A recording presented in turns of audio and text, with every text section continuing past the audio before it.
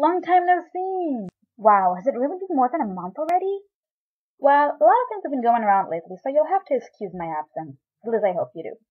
First, we had Yom Kippur, then we had Sukkot, which ended like about 3 days ago. And between that, I went on a 5 days vacation to the beautiful, beautiful Rhodos, Greek. Oh my god, guys. I basically spent my entire vacation on the beaches over there reading. I never understood beach reads before because beaches over here in Israel are loud and extremely hot, and I could never see the point of going there to read. But now I totally get it. If I had their beaches, I would go reading there every single day because it's so quiet and calming and clean and the air is fantastic. But I don't. So, no beach reads for me, usually. Anyways, today's a Top 10 Tuesday vlog. This week's theme is Top 10 Bookish Turnoffs.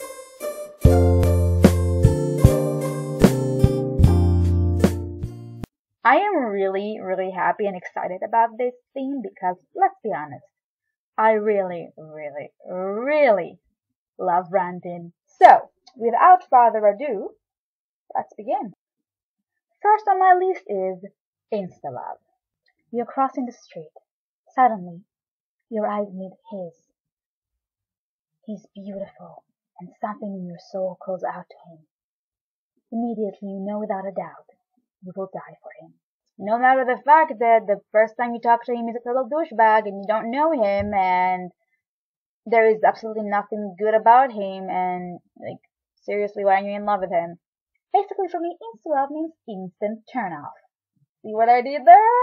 I love watching two people fall in love. Usually when you have insta-love, you don't have that. You don't get it. You just like, bam, they're in love. Congratulations! Now the thing is, you can write good insta-love. I mean, a good insta-love is an insta-love you don't feel is an insta-love. Which basically means you like have to rewind in your head and be like, wait, did they really just know each other for 2 weeks? Oh my god, I thought it was like 2 years. That's good insta-love. Unfortunately, in the market today, there is about, like, out of every 100 books with insta-love, only one is doing it right. Second, love triangles. I do not believe you can love two people at the same time. You can be attracted to two people. You can crush on two people. You can lust after two people. You cannot truly and honestly love two people. And quite frankly, it's annoying when half the book is spent on, oh my god, who am I going to choose? Both are so great. What if I make the wrong choice? I mean, he is nice and smart and serious, but oh my god, that one is hot and he's such a bad boy. So yeah, no. Another instant turnoff is cheating. Cheating is not okay, people. You're unhappy in your relationship, dump the guy, then move on. How about that? It makes sense, right? It's like amazing that even though it makes sense, some people seem unable to think about it.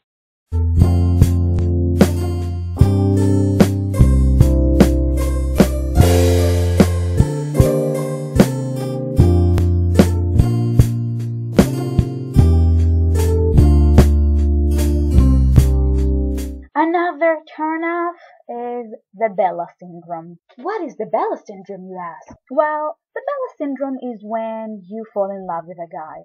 Then something goes wrong and he leaves your life or something along those lines and you become totally pathetic and suicidal and like comatose and stuff like that. No, you can hurt. You can cry, you can feel turn up inside, it's okay. Sometimes it's too much if you mention it every 2 sentences, but it's okay. But you do not stop living your life because a guy left you. Oh my god.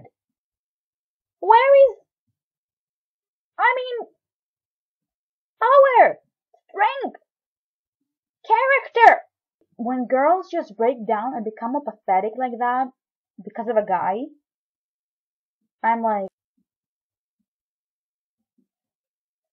examples for that are, well, of course, we have Bella from Twilight. Then we have Pagan from Existence by Abby Glines. Then lately I've read The Iron Queen by Julie Kagawa. The first part, Megan, like Bella syndrome, right there, right in front of you. Mindfucks. Yes, that's right, I went there.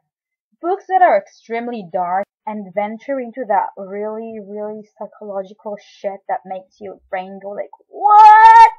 The entire read scare me. Especially if it has to do, with that syndrome that people get when they get kidnapped, or with slavery, or anything of that sort, like The Dark Duet, I think that's how it's called. And I just read the synopsis, and like that really freaky relationship, that scares the shit out of me. I don't like getting all messed up inside, because I'm already messed up inside as it is. So add to that more mess, and I'm like, hot mess. So mindfucks are like a little bit not my territory. I bet I couldn't learn to enjoy them in the future, but right now it's like just a turn off to hear all those dark realities. What else do I have that is a turn off? Oh my god, I don't know. Like, there are stuff that will subjectively bother me, but it really depends on the read.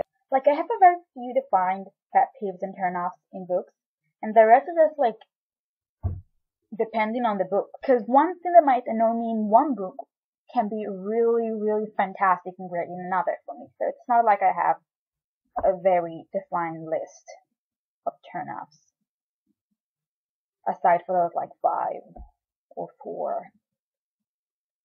God, I really can't think of another turn-off. What are your turn-offs? Maybe you'll give me ideas, and then I can add them in like a second book turn-offs video. Or maybe not, if no one comments as usual.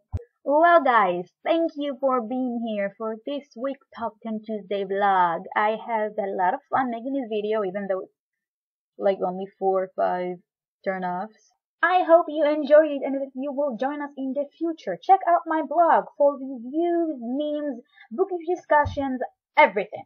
I am looking forward to hearing from you in the comments below, or, just in general hearing from you, because I like hearing from you people. So, bye!